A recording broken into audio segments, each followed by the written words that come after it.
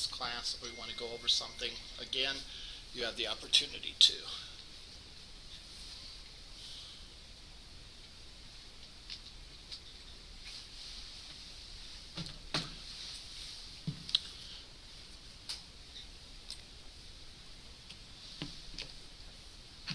All right, here we go.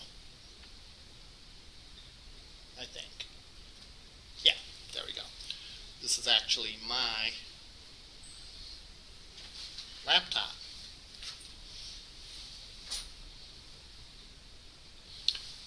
They changed things in here because I'm not seeing it on this monitor now. They're keeping me guessing today, I'll tell you.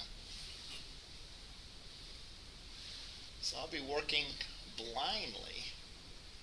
Okay, the top part of the syllabus is an indication of a bunch of different ways that you can contact me. All right, that's the main point of this. And the main point of this is if you're running into difficulty, you should get help and get it as soon as possible. All right. If we don't understand something the first week or the second week, it's going to be very difficult for you to go forward into the third, fourth, fifth week. So therefore, if you have questions, get it clarified. You can ask in class for me to repeat something. You can ask during lab. You can see me during my office hours, which I have not yet announced, but I will soon. You can ask during other classes' labs. You're welcome to come and see me during my other class lab sessions, which I'll publish some guidelines and some hours for those. In addition, you can email me questions that you have, and you can, we can chat via Skype if that's the only way to connect. If none of my office hours work, we can arrange other office hours and so on. The point is that there's plenty of opportunity for you to ask questions, and therefore I urge you to do it. Asking questions, in asking questions, I sort of reserve the right to not give you a direct answer. All right? Not to be difficult, but to help you discover the answer on your own. All right? Ideally, if I can guide you to it without telling you the answer, I think that's best for everyone. All right? It is important to try to figure stuff out on your own, but by the same token, if you spend too much time and you really feel like you're spinning your wheels, then it's probably best to ask. All right? Okay, so that is what we have as far as that goes. Description of the course. This is important. You should read it. This really is our guiding light. This is why the course is here. This is what you're expected to be able to do when the course is completed. Text and materials. There's a how to program, a book by Deedle, and Deedle, even more Deedle, maximum Deedles on this one. And it has some examples in it, and we'll go over the example projects in there.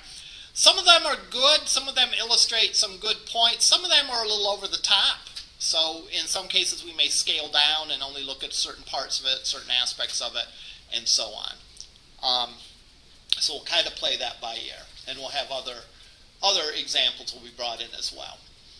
You should have storage medium, simply because, remember, with the deep freeze and the software, that when you reset the machine, it goes back to sort of an initial state, and all your files will be gone. So do take copies of your work. Instructor approach, this is your class. All right, let me know if you have any difficulty. There's about 10 people in this class, if I'm counting right. All right, which means that you actually less than 10. Today there's 9. I don't know if anyone, no one seems to be missing. All right, so therefore, you're actually more than 10% of the class by yourself. All right, so if there's 2 of you that have a question about something, and the old teacher adage is if one person doesn't understand it, there's a good chance that another person doesn't understand it. So if 2 people don't understand something, or 3 people don't understand something, that's between a quarter, close to a quarter or a third of the class. So that's a significant amount of the class. So by all means, ask questions if you run into them. All right? It doesn't do me any good to cover something if no one gets it. All right? So we'll make sure that we do our best to make sure that we don't just cover the material, but that people understand it. There's a whole bunch of policies to cover. Late work. I reserve the right to deduct on late work, but I won't necessarily deduct if I see that this is something that you're working on and you're making progress and you're asking questions. Also, I know that many of you have other responsibilities. So therefore, if you are ill and you don't get an assignment done, or you have to go out of town for an emergency or anything along those lines, I understand that. And you don't have to divulge anything personal. Just a line saying that you have an emergency you have to take care of, and you won't be able to get the assignment due on time. All right? That's fine. That's sufficient. The only thing I would say is be careful not to use this policy as a crutch, because you sort of do have to pay the piper. All right? By the end of the semester, you do have to have everything done, and if you fall further and further and further behind, it's going to be difficult to catch up. So my perspective is, if you are late on an individual assignment, for whatever reason, that's okay. No harm. What do I care if you get something a day after I said the due date was? As long as you understand it, that's great. However, if you are habitually turning stuff in late, that's probably a warning sign that something needs to change. And that something could be you devoting more time to the course. That something could be you asking me questions. All right? So, therefore, pay attention to that, and we'll make sure that we get any questions addressed and straightened out. Here's an approximate schedule, actually about the assignments first. There will be pretty much a weekly assignment. One assignment due each week, and then there'll be a final exam that's worth 25 points, and that will comprise your grade. And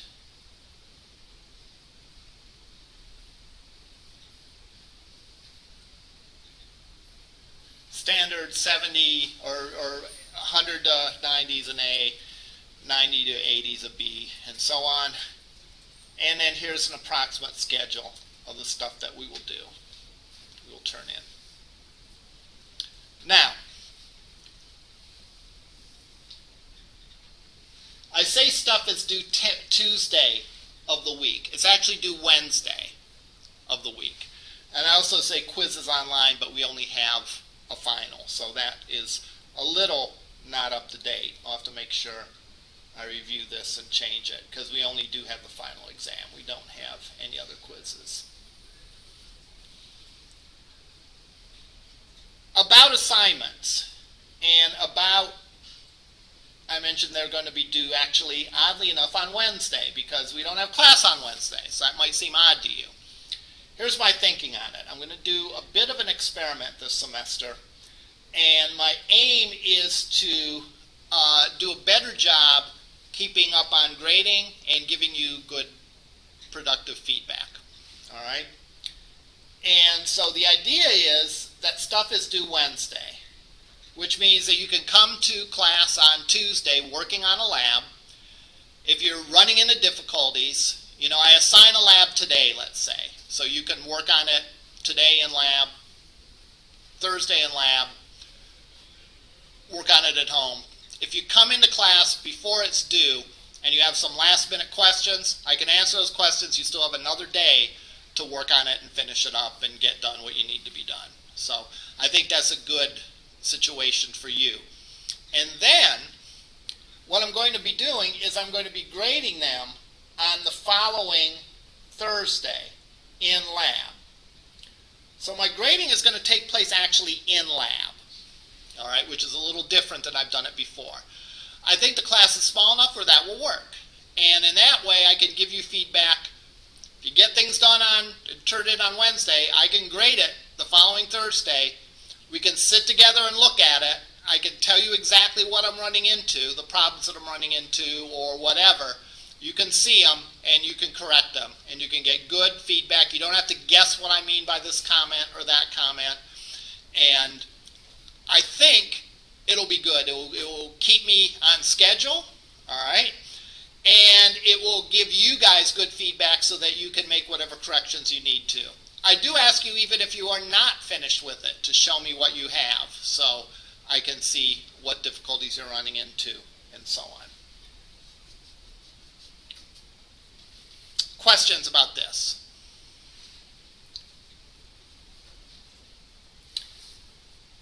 Each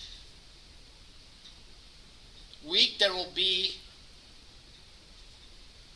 a module for that week.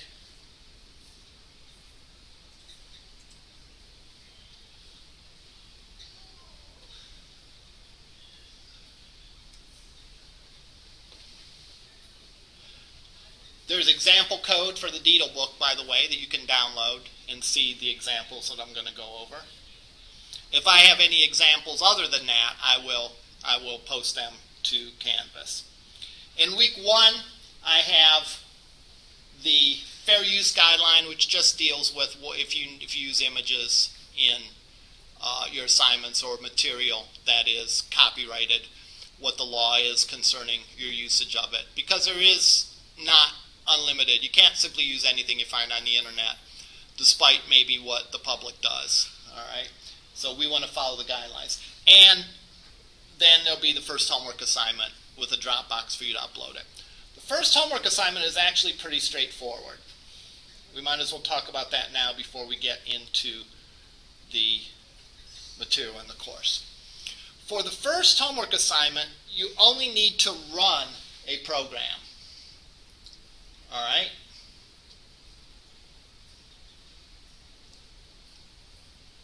So, what I want you to do is, and we'll go over this, and we'll actually try to do this, I want you to import the tip calculator app. And the tip calculator app is one of the Deedle apps. So you import that. Then I want you to show me some things. I want you to show me the app running on the virtual device. So built into Android Studio, which is the main application we'll be using for developing in this course, there is actually a virtual device or emulator. So you don't have to have an Android device to run and test your code. So I want you, after you've downloaded and imported the tip calculator app, I want you to show me that app running on the virtual device. And I want you to do it simply by taking a screenshot of it. So you can do this as 5 different JPEGs if you want. You can create a Word document and paste all the JPEGs in them. Doesn't really matter. Just when you're done, you'll have 5 screenshots. So the first one is the tip calculator actually running. The second is I want to see the main XML file in graphical layout mode. All right? We'll talk about these files again today, and we'll sort of move you in a direction where some of these things will make more sense to you. I then want to see the code for the main XML file. The code for tip calculator Java, and the code finally for the Android manifest. These are all different files that are part of the application. I just want you to bring it up within Android Studio and take a screenshot of it. All right?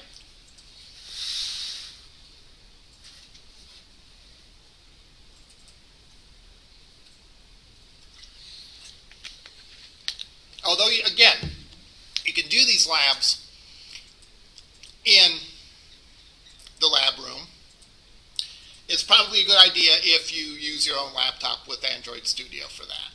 So that's my recommendation. Any questions about this?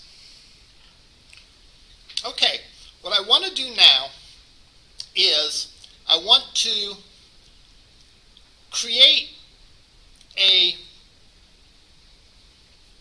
simple, real simple Android application, and I want to spend some time showing you the pieces of it. All right. One thing that allows for a lot of power in Android is the fact that things are done as components. There's components for everything. There are components for the UI. There's components for the constants that you use, like string fields, things that you're displaying on the screen. There's components for them. There are components for a lot of things. This adds to the power of the Android system. The fact that your program isn't just one giant blob of stuff. All right? There's a bunch of pieces that work together. However, that also can be very maddening because it gets to be confusing of what's in where, how these things work together, and so on. So really, my first job in this class is to take and create just the Hello World application, all right? And then we're going to go in and we're going to make sure that we start to understand what's in each part and the purpose of it and how they work together. So let me go in. I'm going to start Android Studio.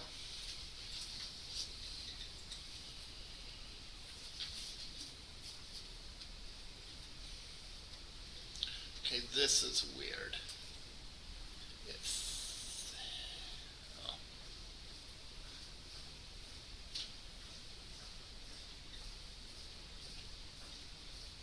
There we go.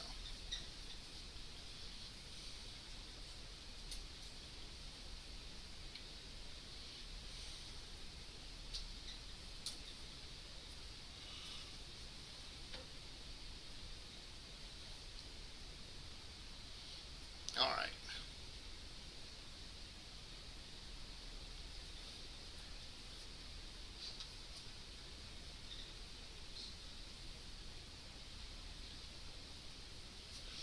Here is Android Studio. I'm going to go in, I'm going to start a new Android Studio project.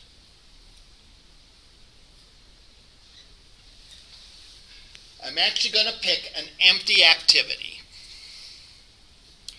And an empty activity really isn't empty. There's still a lot of stuff in it, but it's pretty empty. They should have that up there as a caption, a pretty empty activity. So you can see there's other kinds of activities. We might get into some of them, but we're going to start with an empty activity. We can give it a name, my application. Let's call it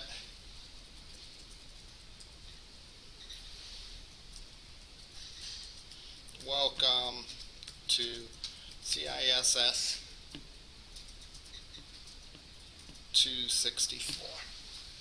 All right. And notice it uses that as a default for the package name. All right. Many of you probably remember from Java, towards the end of Java, we talked about separating your code into packages. All right. And this is simply creating a default package for your Android code. Notice the package names use sort of the reverse URL notation. So mine has MikeZellers.com, but it's reverse, so com.MikeZellers. and then package. Save location is telling where it's going to put it. In my case, it's going to put it in the desktop in a folder called Welcome to CISS264. The language, defaulting to Kotlin. We're going to change that to Java. Didn't notice that. Minimum API level. I'm picking API 15. In other words, Android, like everything else, has different versions that it goes through from the beginning till now. The minimum API level is sort of the lowest, the earliest version that will be able to run this particular application. Keep in mind that if you go too far back, there'll be features that you can't use. So you don't want to go too far back. And the default that they give you here is 15, so we'll just stick with the default. And that tells you, gives you information, this app will run on approximately 100% of all devices. Well, that's pretty good, all right? We can click on this to say, help me choose, and it will tell you, if, for example, I picked 15, and that's about 100%. If I picked it would run on API version 23, that would be 62% of all of the devices. Well, I don't know, that's just a little more than half. That's not really that good. So 15 kind of covers all the bases, so I'm pretty comfortable leaving that. They give these clever names to them as they progress down the alphabet. Ice cream sandwich, jelly bean, Kit Kat, lollipop, marshmallow, nougat, Oreo is the latest one. What do you suppose the next one will be? 10. Okay, 10. And what's the name of it? Do you remember? Yeah. That is. They're going away from the... Oh, they are? They're going away from those names? Oh, okay. Oh, I'm going to kind of miss them. Yeah. All right. So I'm going to click Finish. And what that will do is that will create... I don't think there's any more questions. That'll create an app for me. It actually switched screens for me. So let me drag that back over.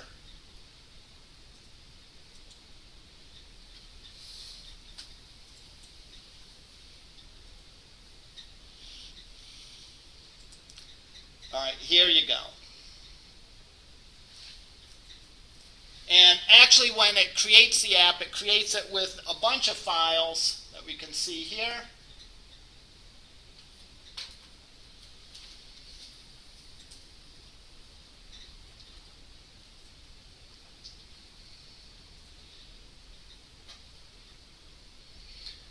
And we'll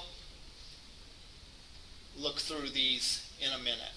We can actually run our blank application in the emulator and see what it looks like. If you go up to Run and say Run App, it will bring up a test, not a test, but a virtual Android device, and we'll bring it up in it.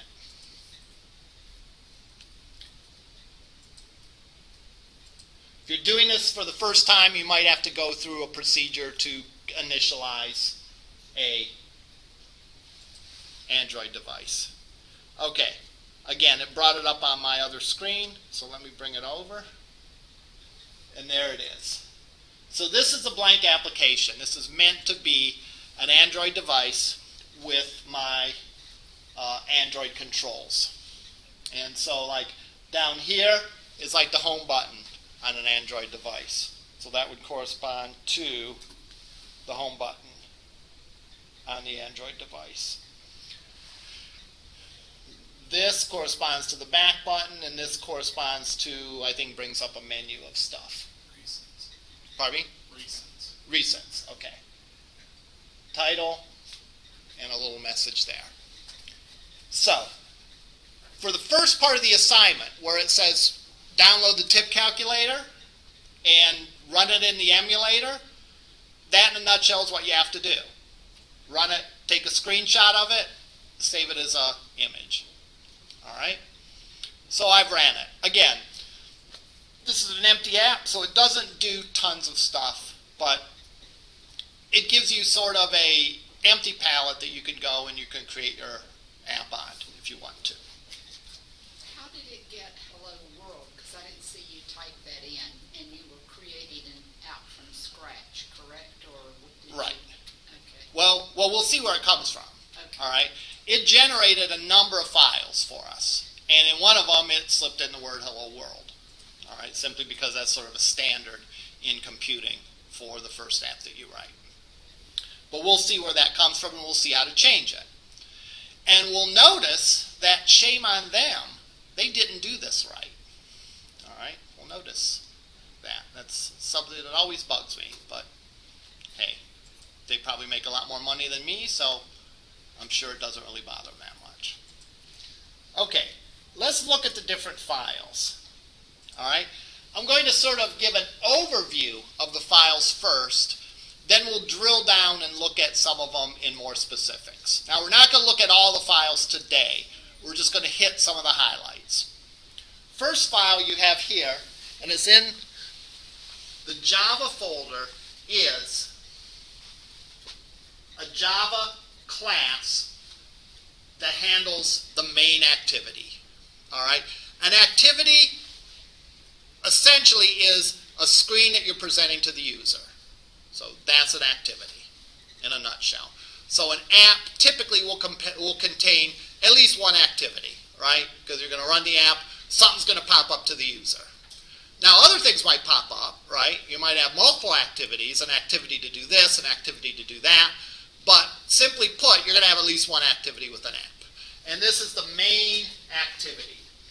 And it's a Java class. Again, you can either use the programming language Kotlin for this, or you can use Java. We're going to use Java for this.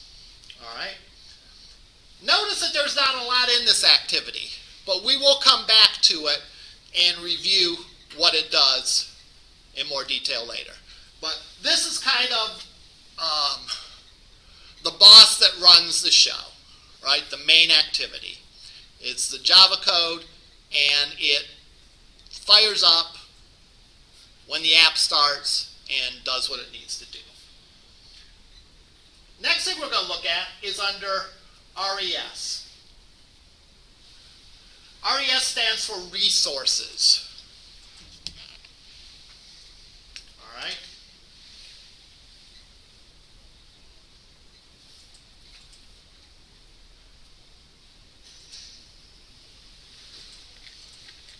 Resources are where you put extra files that the app uses to do its job.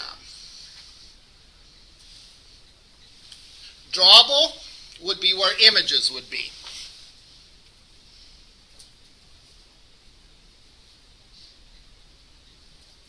What is that, Mike? Drawable. What is what? The folder you just named. Drawable.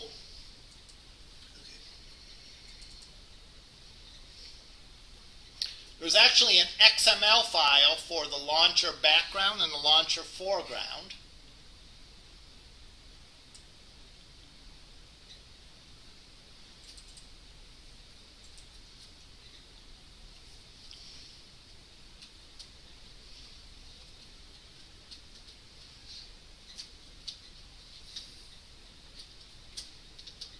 Interesting, right? It doesn't look like a graphic. It looks like code or XML. Well, it looks like XML code, which was what it is. Does anyone know what this kind of graphic is called? I think I heard it. A vector graphic. A vector graphic is where you don't have an actual image file like a JPEG or a GIF or a PNG. It's where you sort of have instructions to do something. The big advantage of vector graphics is that because they're instructions, they don't lose their resolution as things get bigger, right?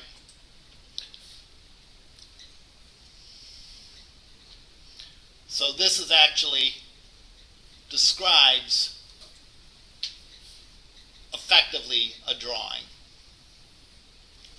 There's a background and a foreground. We'll leave these for now, though, by doing introduce them. The layout.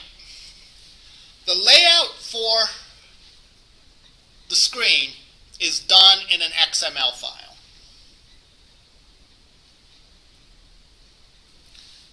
And you can show the XML file two different ways. One is the design view. I think I called it the graphical view in the assignment, but this is what I mean about showing the page.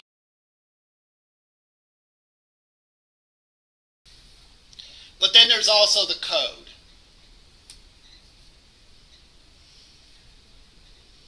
So this describes the things that are on the screen, and it describes it via XML.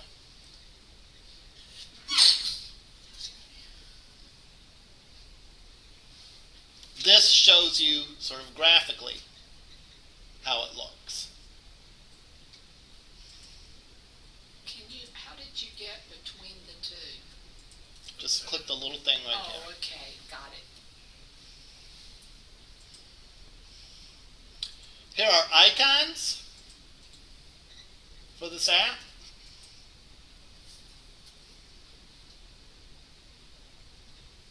Not going to spend a lot of time on those.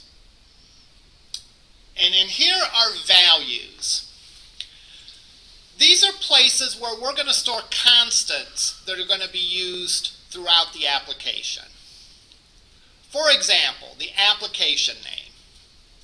All right, if we look in the strings file, there's a string for app name. And the app name is Welcome to CISS264. All right.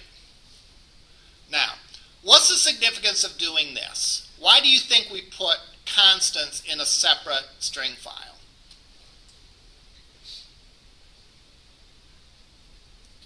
So that if you change it one place, it will be reflected everywhere else. Exactly. It's a practice that we do so many different times in programming. We take and we put things by themselves so that we have one place to change it if it changes. All right? So, if, let's say this is a small app, remember, and there's only one screen, but let's say there were dozens of activities and dozens of layouts and all that, and each one of them displayed the name of the app. Well, if the name of the app changed, like it did a couple years back when the numbering of this class changed from 265 to 264, right? If we built that in every screen, we'd have to go into every screen and make that change a dozen times or 5 times or whatever. And there'd always be the risk that we'd forget to change it somewhere. So any constant like that, any string constant like that, we can put in this resource file so that if we change it here, it gets changed in the application. So, let's say, gee, this doesn't look exciting enough.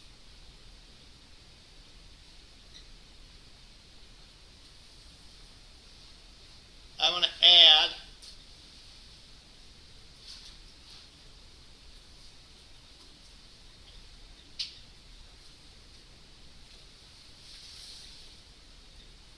some exclamation points.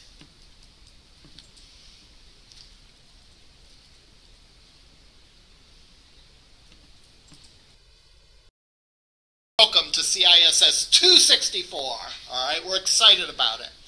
Now if I go in and run it,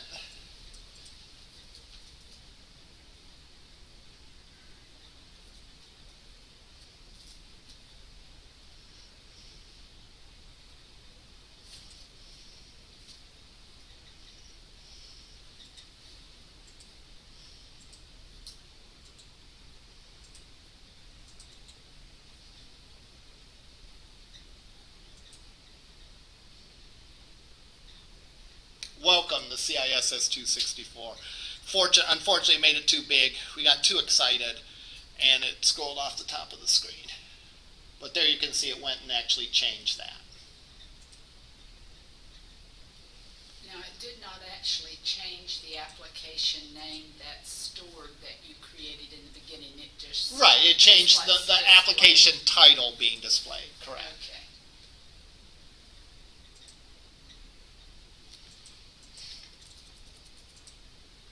So, any constants like this are going to be put in this file, and so we can ensure consistency. So we're never going to hard code a string in our layout. We're going to use a string constant to have our string constants in the layout. So let's see how the layout uses this. Are you all familiar with XML? At least some degree. All right. XML is a markup language, just like HTML is a markup language. And you use tags to indicate things. Now the difference between HTML and XML is HTML is written for just one purpose, making web pages. XML can be used for any purpose that you define it for. And in this case, the tags, the purpose for this is to define constants. So you have a tag to indicate the beginning and end of your list of resources, and each constant will be as part of a string tag. There's a name attribute that says the name of that string constant, and then between the start and end of the string tag, there will be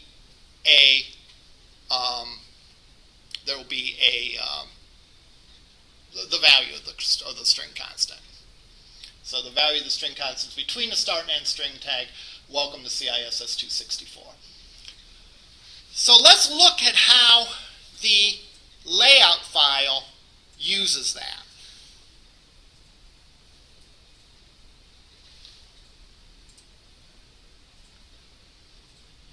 If we look at the layout file, should make this bigger.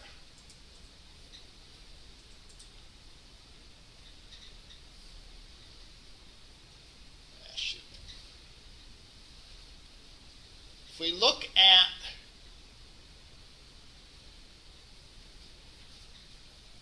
this,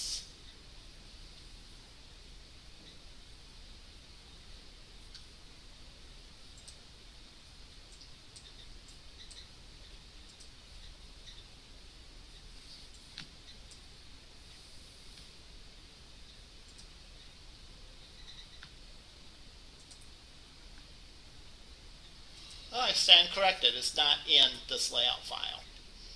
But let me show you what I mean by the fact that I don't like the way it did the hello world. You would ask where the hello world is. Hello world is here. There is a text file, or I'm sorry, a text view item that's part of the layout. Again, the layout is also in an XML file. And in the case of a layout XML file, you don't have string constants. You have the different components that you can put on an Android screen. And one of them is a text view. And the text view has a number of attributes. Some of them control the layout and how big it's going to be and so on. But one of them is the actual value of the text field. And in this case, it's hard-coded hello world. Okay? That's not good, right? Because what if we had that hello world greeting a bunch of places in our application? We'd have to go and change it a bunch of places in the application. The better thing for us to do would be if that was in the string layout file. So let's go and do that. Let's go and put in a string constant for greeting.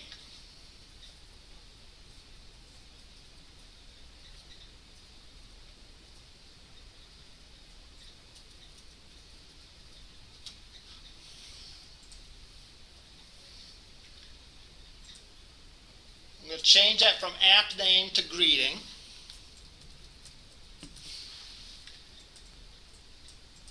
And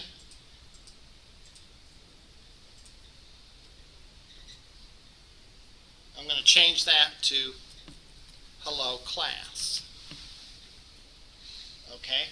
So I changed the greeting to hello class. Now, all I have to do is tell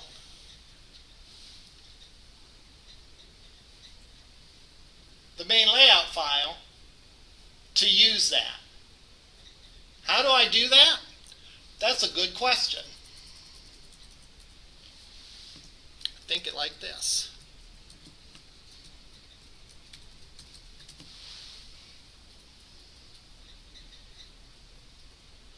Let me Google it.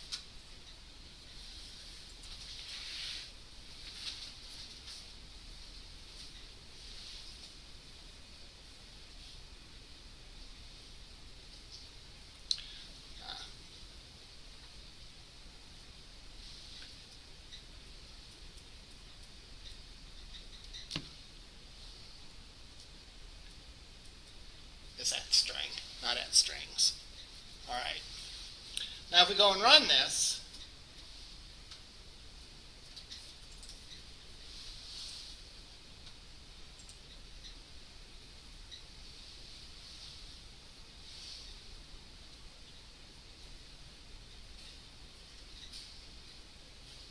the message says hello class instead of hello world. So remember that their example actually didn't really practice what they preach, because that greeting, you should never have a string constant in a layout file. You should always refer to a string constant that exists in the strings file. Now there's an interesting another reason for that. All right, it's great to have string constants, right? Because again, you're going to call things consistently if you have a string constant file. You're not going to call it one thing in one place and one thing in someplace else. So you refer everything to the string files, the string constant files, and you ensure consistency between all the times that you use that. So if you have your address, if you have your company's address, let's say, in a string file, if you have company name, company city, company state, company zip, company street, if you move, change it in one place, and your entire application is taken care of. There's another reason why having stuff in a string file is beneficial. Anyone want to guess that?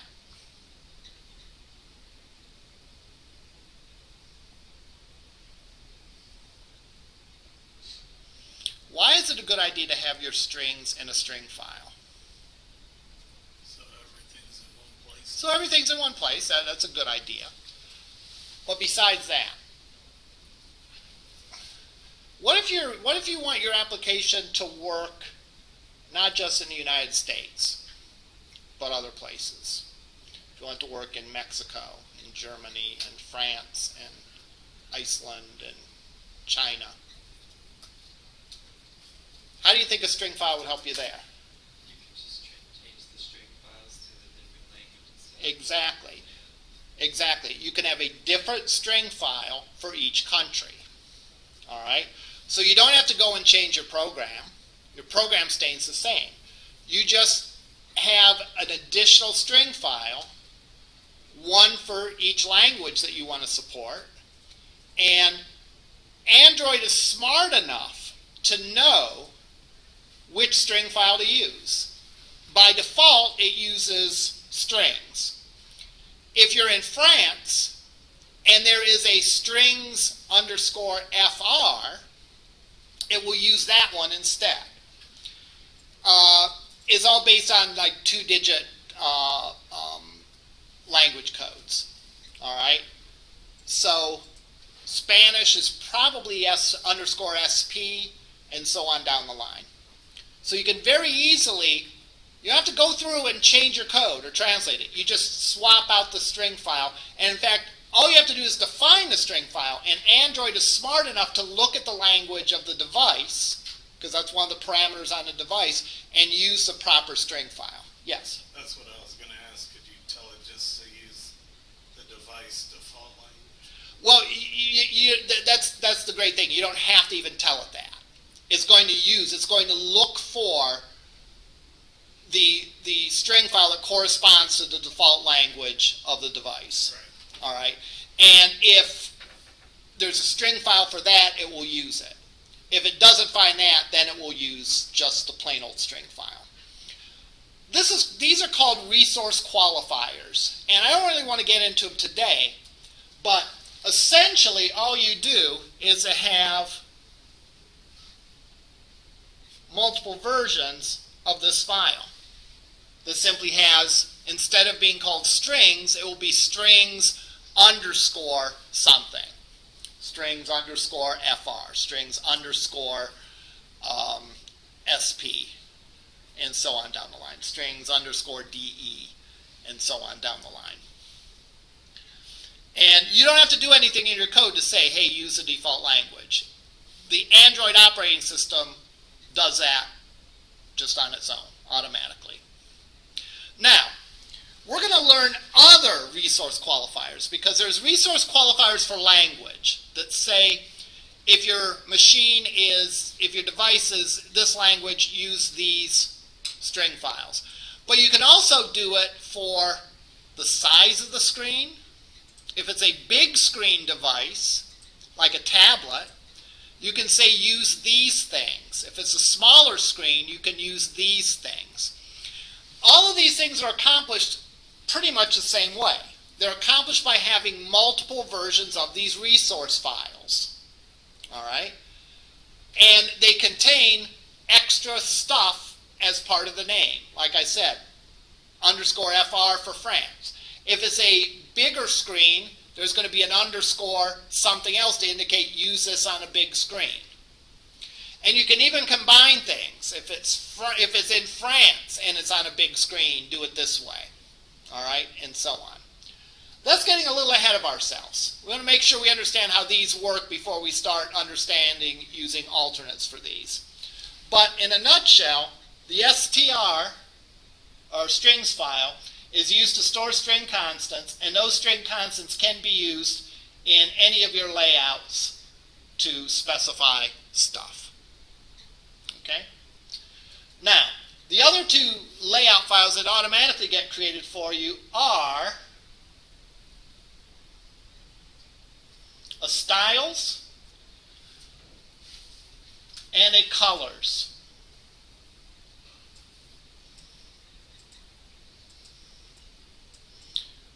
This defines the primary color as the thing in the colors file called color primary. Color primary dark, color primary accent.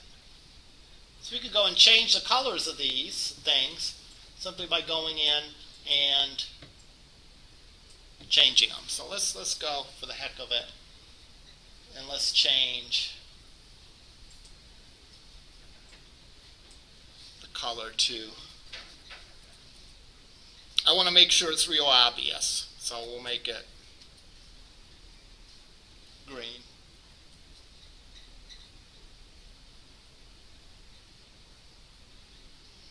Let's make this red. Let's make the accent color blue.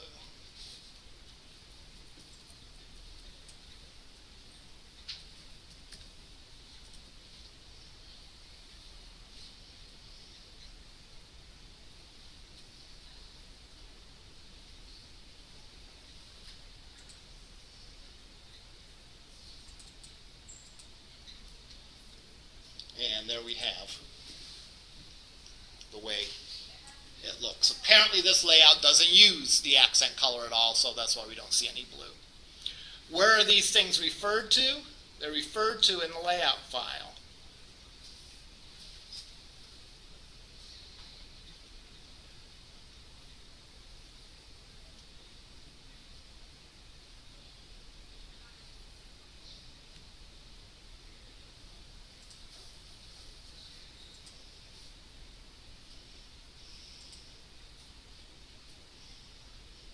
Actually, no, they're not. Again, that must be just a default that will, oh, yeah. No, they're not. It's not referred in there. Okay. So, let's review what we have so far. And I understand if it's still a little vague, all right? We'll go over other examples of this, but I want to sort of drive home the main points of these.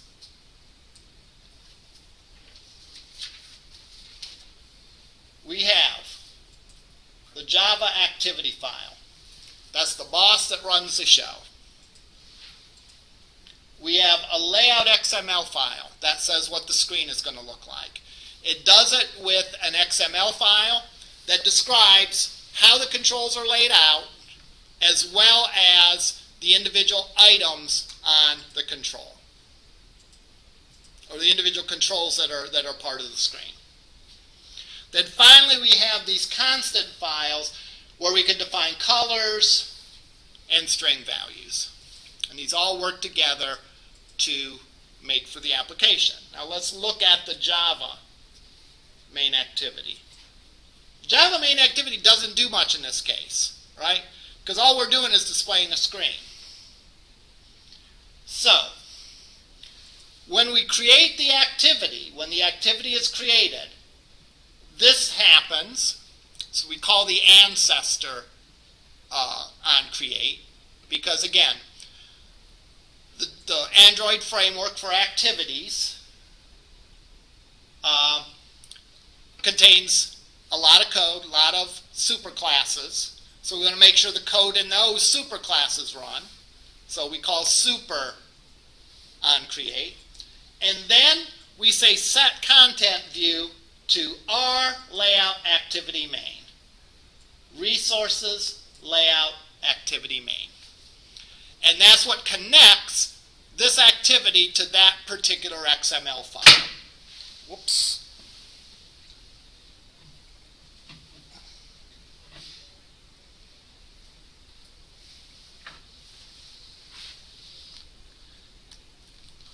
There we go. That's what connects this activity to that particular XML file. The fact that we say make the activities content view that layout. So then that XML file is used to create the screen that we're going to see here. Let me look at the time. What time do we have? We have 6:17. Is that right? I'm going to see if I can download and bring up the tip calculator example. That's one of the things that you need to do. Would we be able to find that example online, Mike? Because my book won't be in for at least another week. Find which example online? The tip calculator. Yeah, that's exactly what I'm going to do now. So I'm going to download it.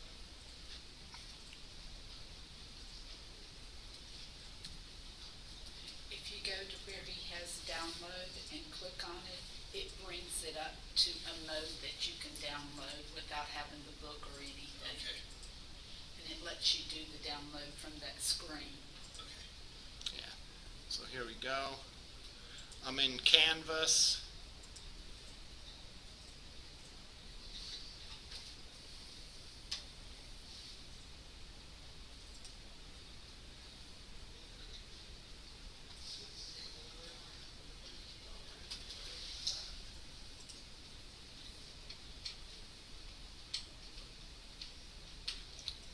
Click on this.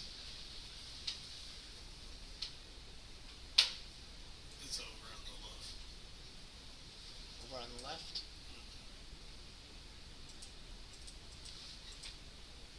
You're not seeing the whole screen. Yeah.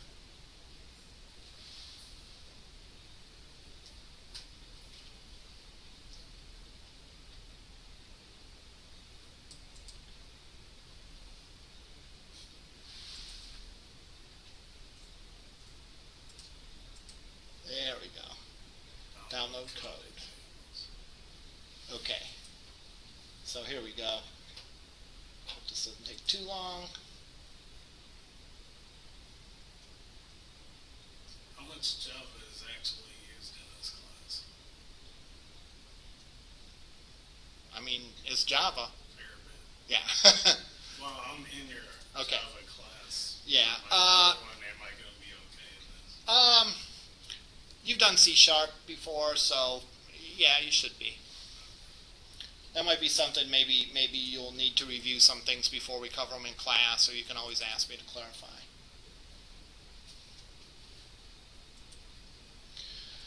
But a lot of this class is not just like, how do I want to put it? A lot of this class isn't just like writing tons and tons of Java code. It's like using functions that exist in the Android framework. So knowing the Android framework is important too, and that's what we learned in this class. So the countdown is on.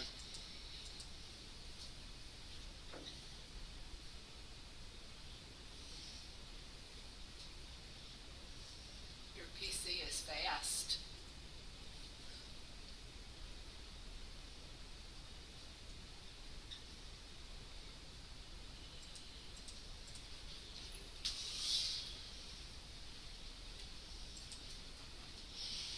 Okay. It downloaded to my desktop. I am expanding the zip file.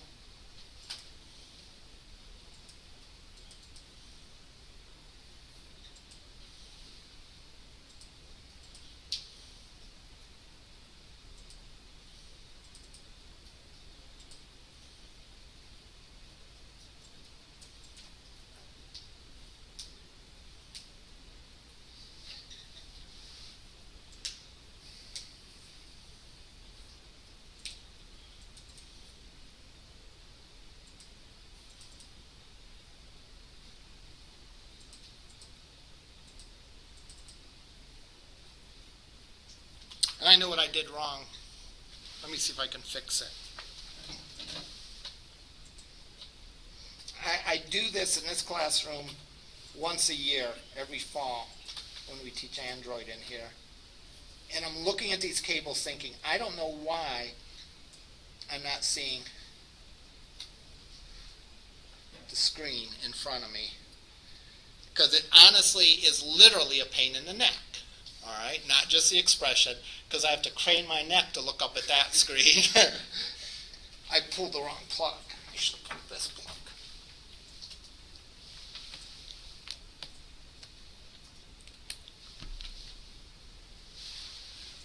And now I have it in front of me.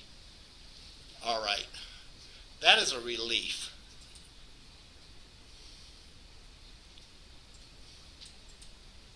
See, this is why you do things in class like download and unzip a file. It gives you time to sit back and reflect.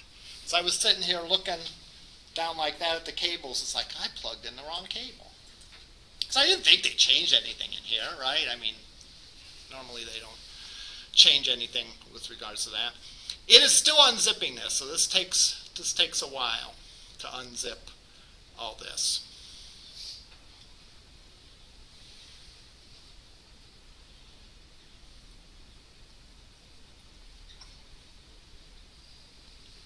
All right, so here we go.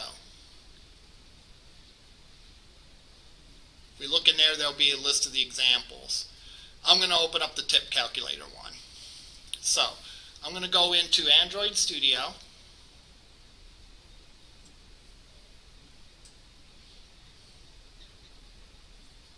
Should I close out of this one?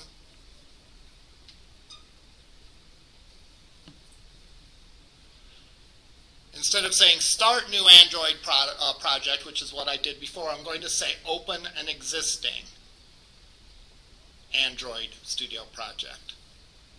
Click that. I'm going to look on my desktop, which has the Android examples. I'm going to pick the tip calculator, click open, and it's going to go do its thing. And it opened it.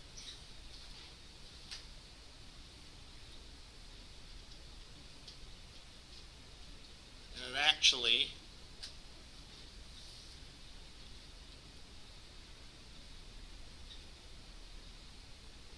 can go in and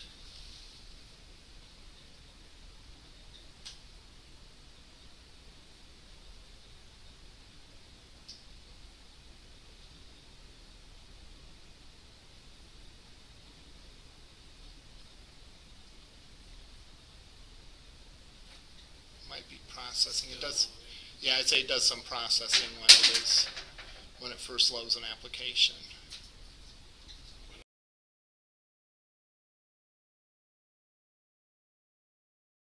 Okay, I'll click OK. Yeah, there we go.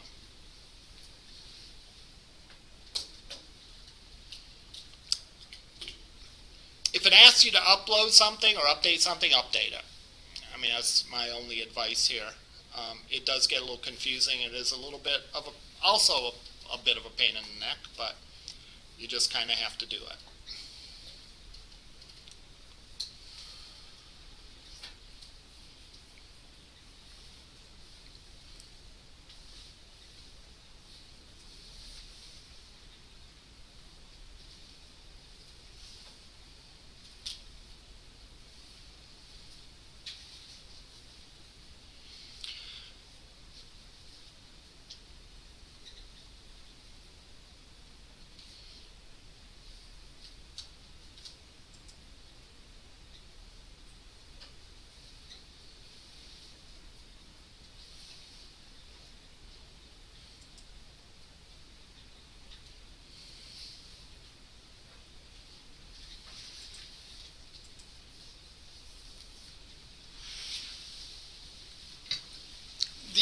I'm concerned about the machines in the lab is their performance. I don't know how good their performance is on Android.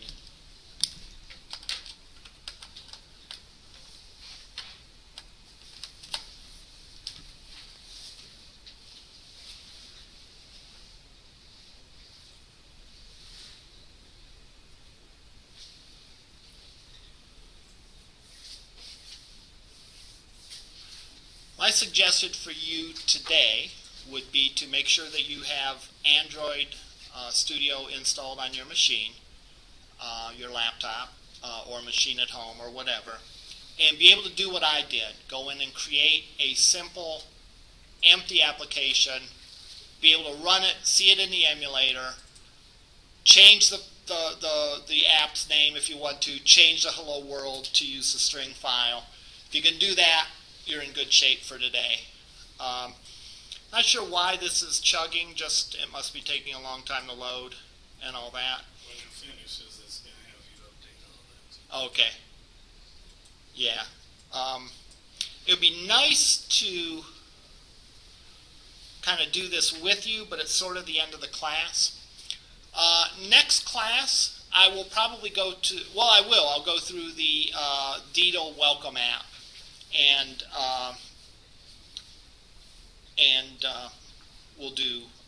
we'll work through that, and we'll do sort of the same thing of finding the different pieces of it and so on. I might not have to do that because I already had Android Studio installed, and I probably went through this like last semester or last fall or whatever. So, but still, it's sure taking its good old time. Will we be using the lab in this class? You're welcome to use the lab in the class. But I think it's better if you use your own laptop or your own machine.